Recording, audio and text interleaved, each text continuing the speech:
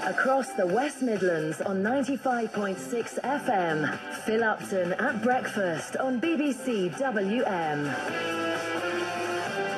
It's National Volunteer Week.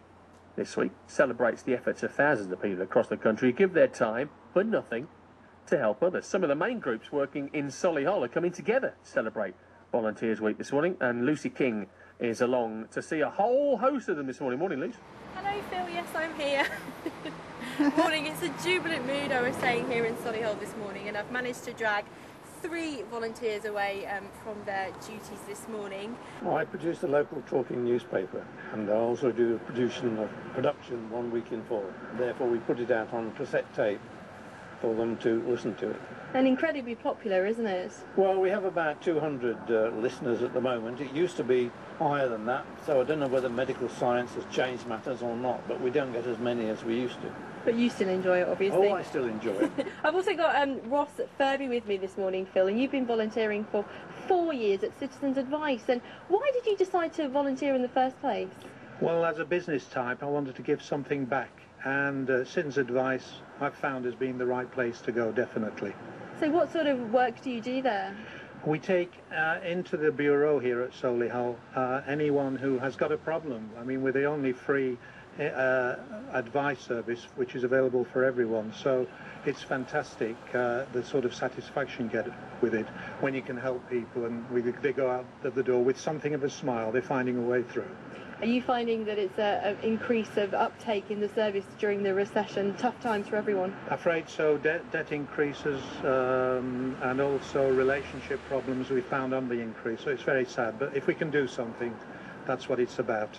Got another volunteer with me, Phil. I've got Salim Ahmed, and you work at Age Concern. And why did you decide to volunteer? Well, I think that is my way of supporting a very good cause, and it gives me great satisfaction working with old clients and old people. Absolutely. Claire's with me. You're from Sustain, and you're the development manager. Yeah. These guys are a real inspiration, and you would encourage more people to come forward and volunteer, wouldn't you? Absolutely. We've got about 13,500 people that volunteer in Solihull at the moment, but we need so much more because all of the voluntary groups touch about 70% of the population. So there's loads and loads of good work they do, but we do need more people to sort of sign up for volunteering. So we are really encouraging people. We've got different events across the borough to encourage people to come along and volunteer. We've actually recruited 104 in the last 2 days. So that's fantastic, but we'd love to have more. Lucy, I don't know, it's possible to speak to somebody there. Salim, maybe? I mean, you say that you work with Age Concern there in Solihull. What do you actually do for them? Well, I work for their scheme called Neighbourhood Care, Right. And that really supports people who live on their own, they're housebound. We befriend them.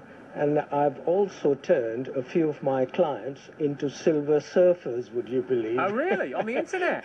Yes, very Excellent. much so. So that now they are in touch with their worldwide families, So they've extended and so forth. their circle, their social circle, by being on the internet and stuff. That's right. So, yes. I mean, what do you give me an idea, Salim? What do you get out of volunteering?